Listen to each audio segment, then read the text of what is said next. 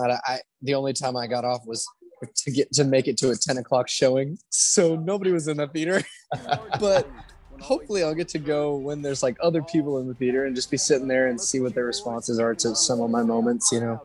Yeah. And that would be really cool. Just because, and especially because I'm so strictly theater, I don't get to watch back my performances. It's just live. Mhm. And then now to be able to just like watch back the performance, it's like, oh, wow, you know, a lot of cool moments. And what you'll see is like, I just get a lot of this screen time when it comes to just reacting to things, like my just facial expressions to something going on.